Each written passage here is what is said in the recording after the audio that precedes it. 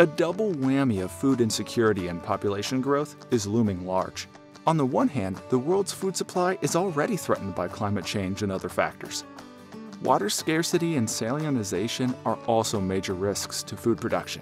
More than 1 billion people currently live in water-scarce regions, and as many as 3.5 billion could experience water scarcity by 2025. And every day since the early 1990s, about 2,000 hectares of irrigated land in arid and semi-arid areas in 75 countries have been degraded by salt.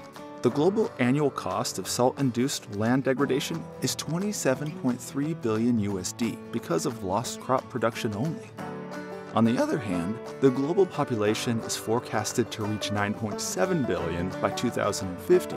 To feed this number, food production will have to increase by at least 70%, including a 50% rise in annual cereal production. But some 870 million people are undernourished worldwide today. So how can we feed the growing world population when so many people are going hungry already?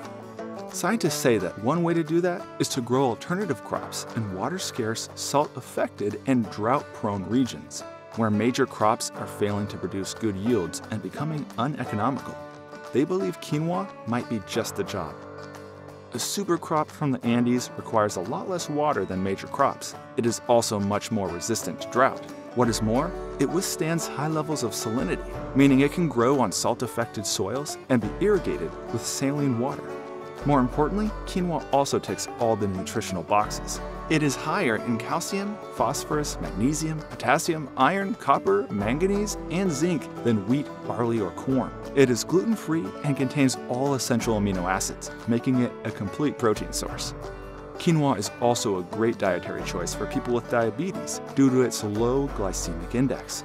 Due to its exceptional nutritional value and adaptability to harsh environmental conditions, farmers around the world have been adopting the crop. Recognizing quinoa's potential early on, the International Center for Biosaline Agriculture, based in the United Arab Emirates, initiated a global program on quinoa in marginal environments back in 2007. Since then, ICBA has been working with its partners to identify, test, and introduce quinoa in different regions. To date, ICBA has identified and developed 5 high-yielding, salt and drought-tolerant quinoa genotypes and released them as commercial varieties in countries from the Middle East to North Africa to South Asia to Central Asia. As a result, more and more smallholder farmers are growing these varieties in many countries, including Egypt, Morocco, and Kyrgyzstan. They are thus gearing up for climate change and other threats to their food security and livelihoods.